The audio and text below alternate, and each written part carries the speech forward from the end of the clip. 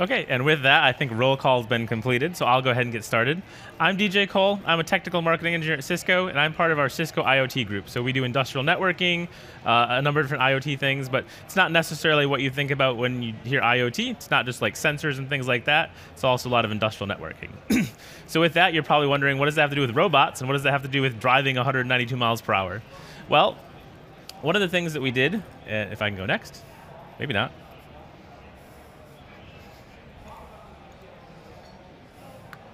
One of the things that we did with our Cisco IoT group is we actually sponsored a challenge between universities called the Indy Autonomous Challenge, which essentially 21 different universities started in this competition to build basically an autonomous driver for an Indy light car.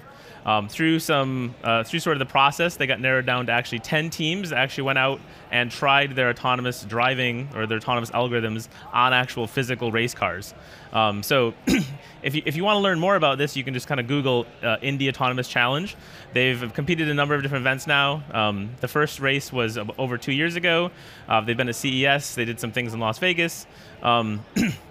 But one of the things they actually did on the side was they went to the same landing strip where the NASA shuttles, from space would land in Florida in the United States, and they actually just tried on a straightaway, right, with an autonomous vehicle. How fast could they have that autonomous vehicle drive? And they actually broke the autonomous land speed record for a vehicle of 192.2 miles per hour earlier last year. So that's kind of why we're here today.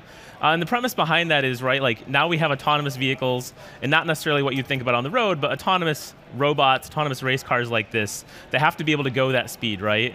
And you have to kind of take that back to, if you as a developer, are you building something, right, you're not going to be building robots like this. I mean, maybe you are, but maybe you're not. But kind of the idea of what does it really take to communicate with a robot like that, right?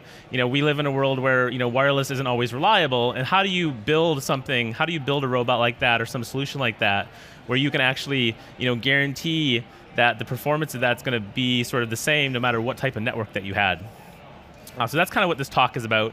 And it can kind of connect it back, but hopefully you learn some things along the way, and it kind of prompts your interest to go look at some of these things.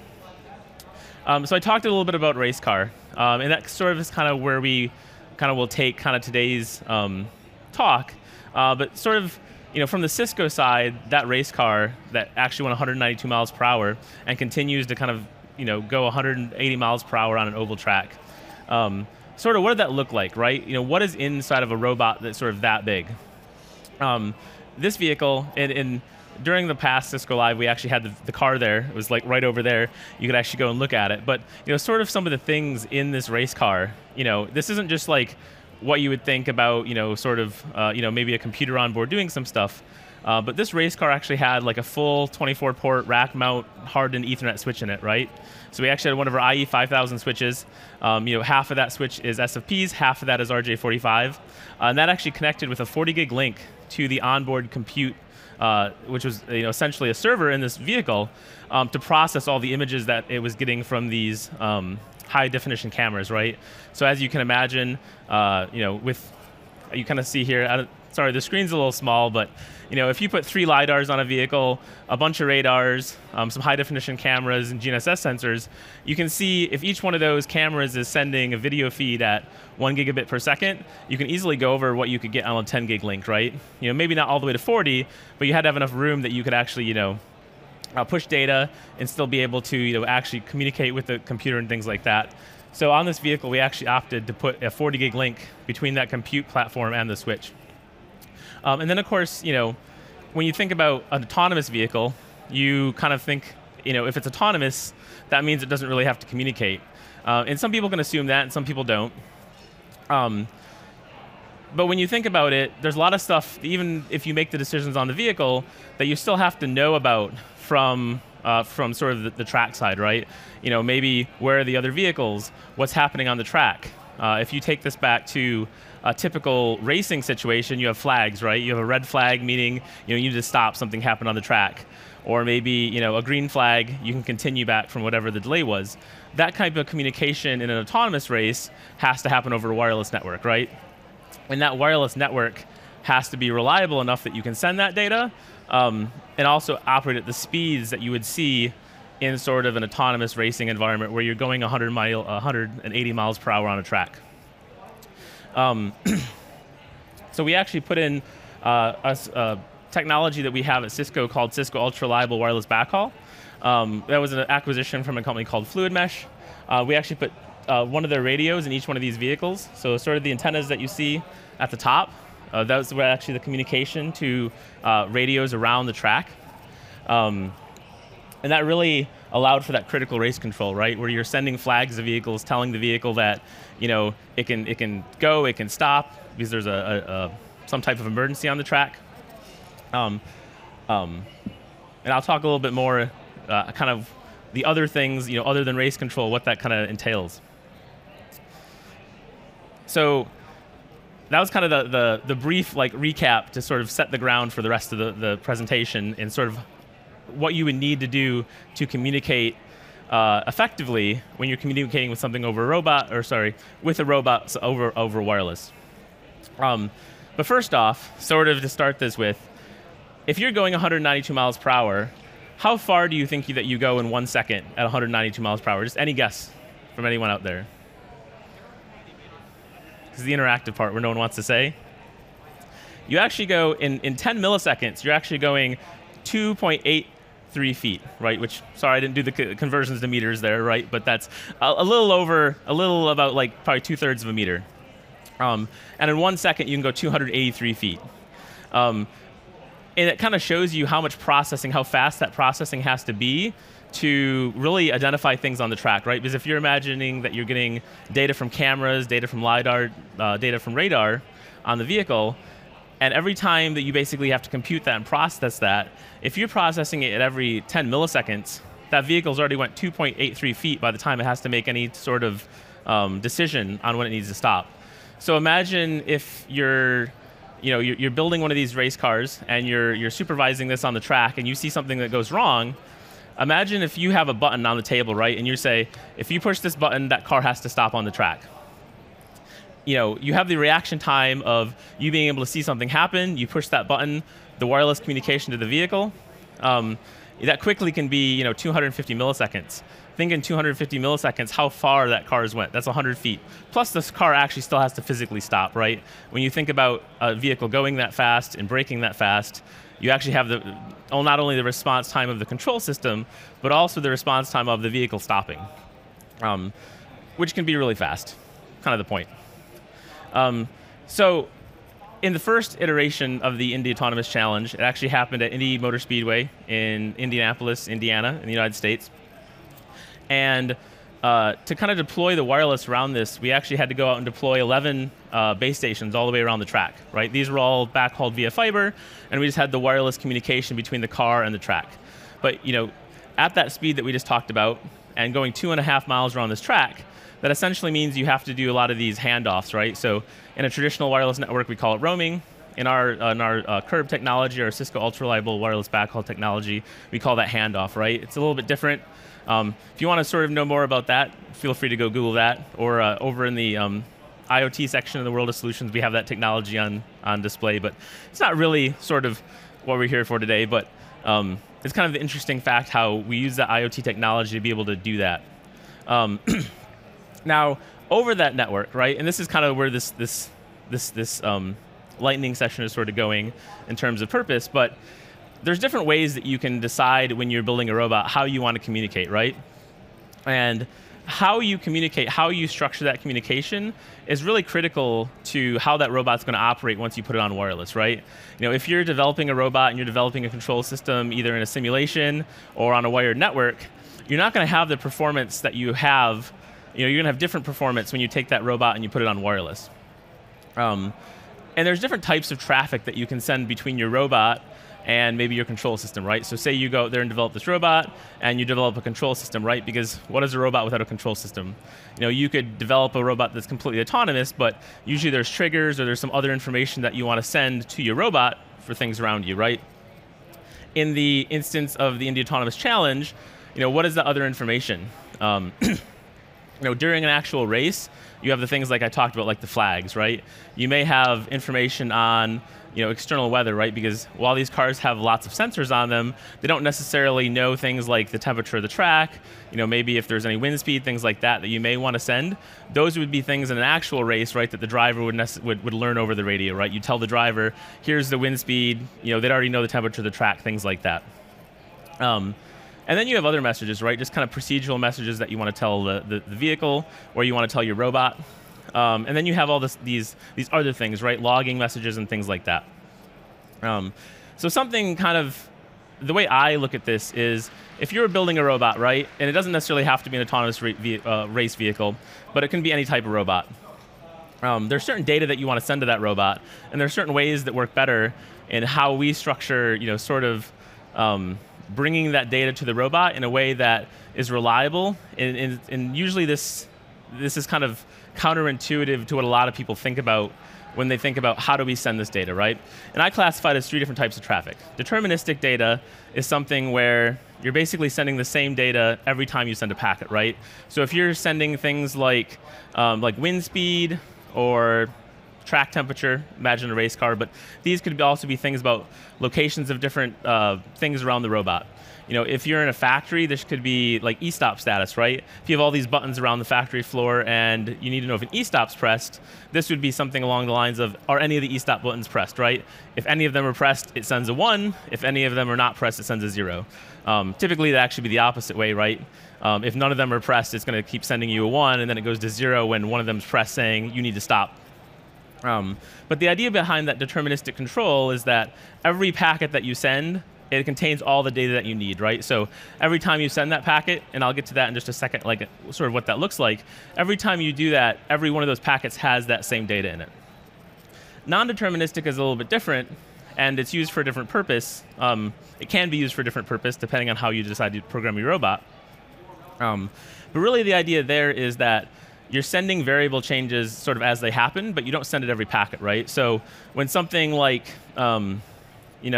the speed that you want your vehicle to go changes, you would just send basically a message saying, speed is now 7, right? And it processes that and it moves on.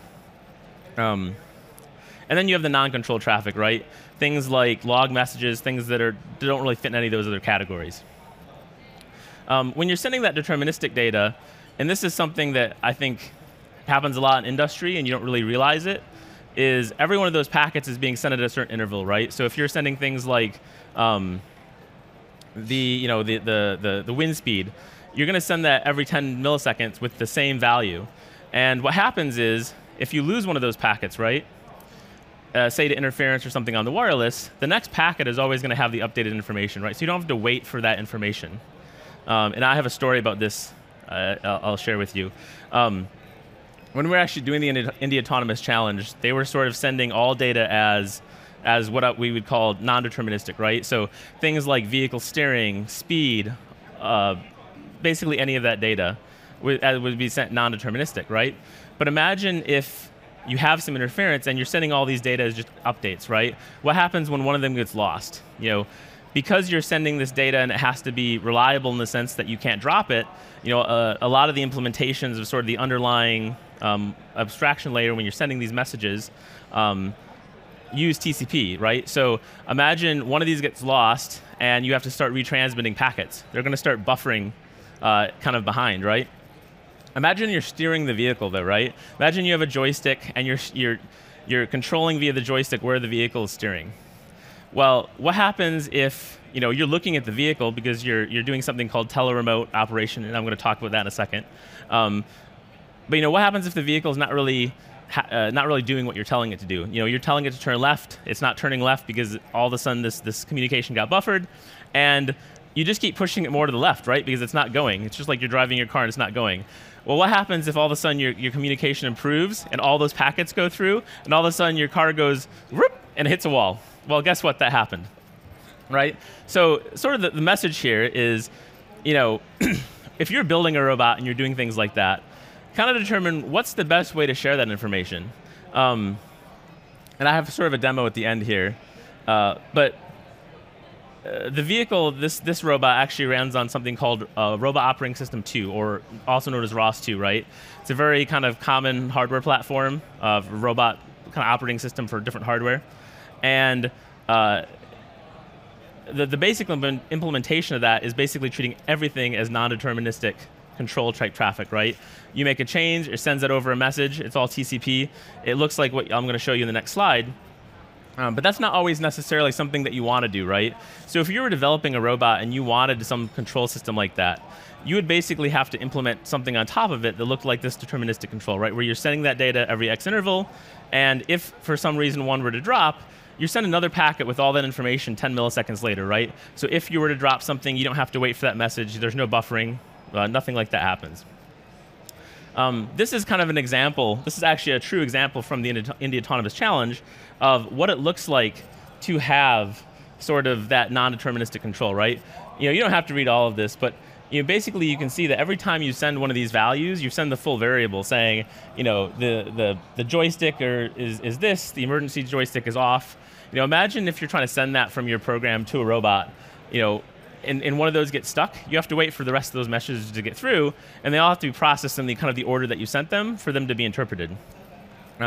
Versus if you were sending that, just small bits of data every 10 milliseconds with that same information, you know what's going to be in every packet. You don't have to sit there and kind of process the actual variables that are in it. You know how to read those. And if one of those packets gets dropped or that gets delayed, you can just discard it and use the next one, right? Because every packet had the relevant copy of what you needed to know in it. Something else that kind of is very interesting, and this is sort of a side topic, but is when you have these different types of data, you can actually queue it, right? So imagine these are your typical wireless queues, and you may or may not have a wireless background, especially if you're in development, maybe you don't.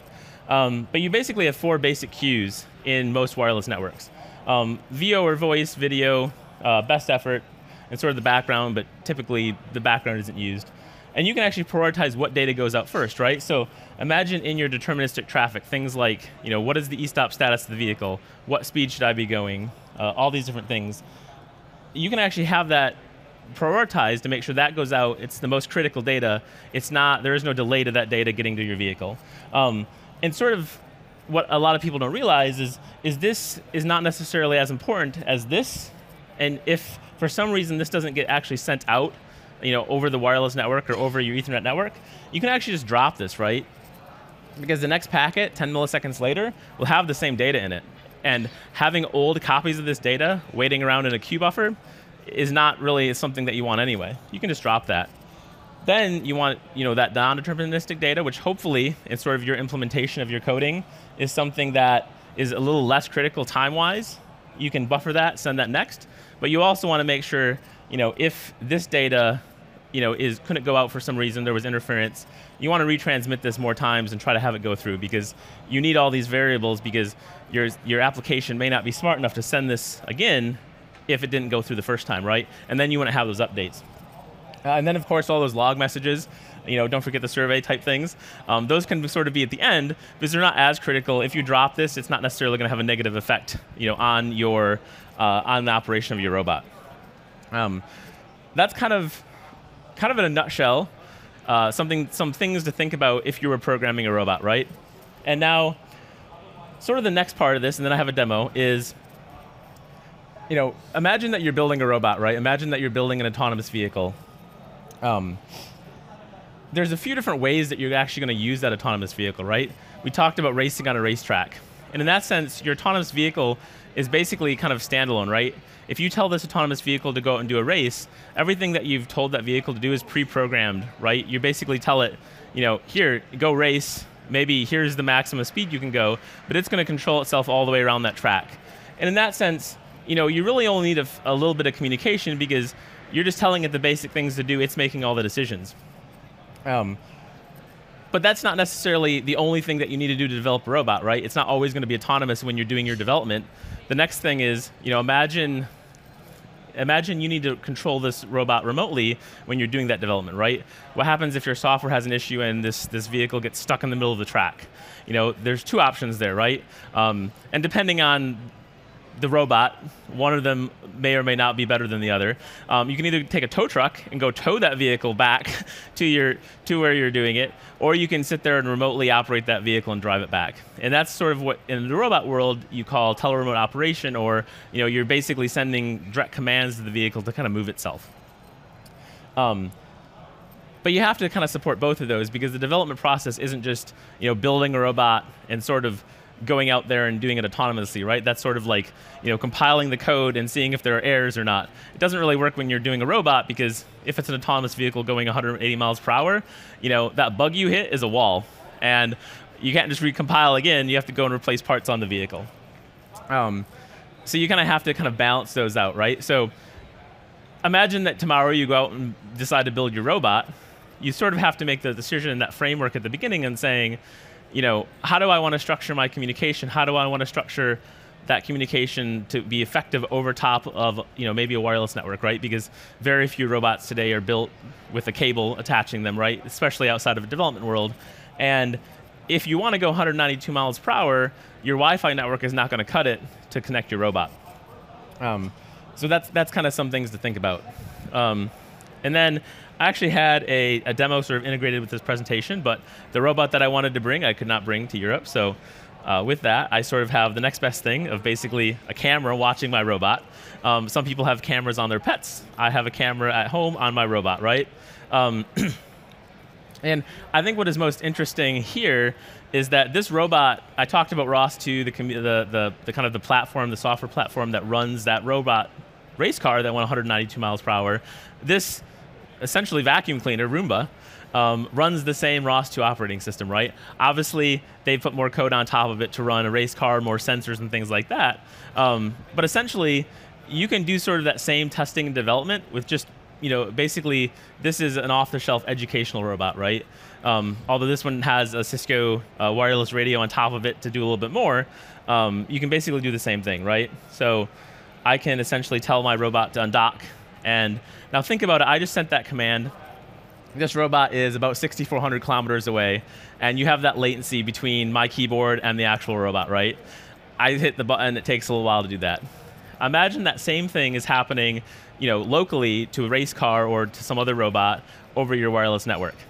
I'm just sending it commands and it's knowing what to do, but you're gonna see here in a second what it looks like if I'm actually trying to teleremote operation and what that's going to do, right? So I can tell the robot to come see us and get a little closer to the camera.